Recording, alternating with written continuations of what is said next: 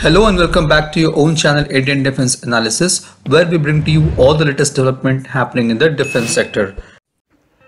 The Laser Warning System (LWS) is a passive defense warning system aiming to detect, track and warn different kinds of laser threats.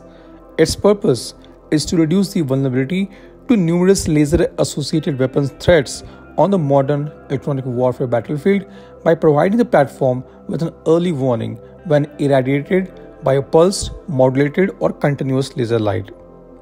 The most common laser threats are laser rangefinder (LRF) used for distance measurement, laser target designator (LTD) used for target designation, laser beam rider (LBR) used for missile guidance, and other lasers used for illumination purposes.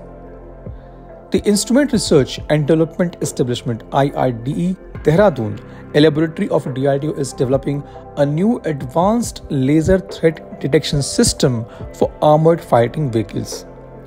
The system will consist of sensors and processing units to detect the use of laser by the enemy for detection and target acquisition, and also will take the countermeasures. The proposed system, which will be able to detect the threats at range of up to 6 kilometers.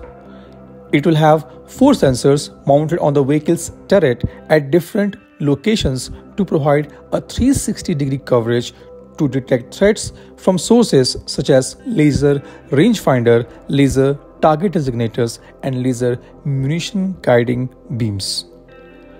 The control units and display screens will be mounted inside the vehicle adjacent to the commander's console and give out an audio and visual warning to the crew, classify the type of threat, and enable them to take countermeasures such as firing smoke grenades to obscure the vehicle and move to a different location.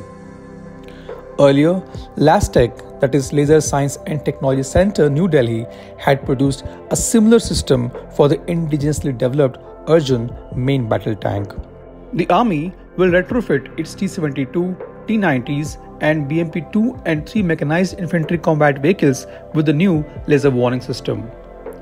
The DRDO's CVRD lab is also working with IIT Madras to develop a conformal coatings on the inner surface of long cylinders and tubes such as barrel of a gun. They have developed a diamond-like carbon coating that makes the inside of gun barrel tough and friction-free. DRDO is developing the special coatings to reduce friction heat in the gun barrels and increase their ability to withstand wear and tear. With completion of development of AT-AGS and Dhanush artillery guns, we would be able to see their induction into Indian Army pretty soon. This new coating is going to further boost the reliability, accuracy and firepower of these indigenous guns. As bullet and shells shoot through the barrel, the friction generates tremendous amount of heat. After firing hundreds of rounds rapidly, the barrel can glow red hot. The same problem is with the barrels of tanks and artillery guns. The new coating is expected to keep the barrels smooth, reduce friction, and thereby reduce the heat generated in the barrel.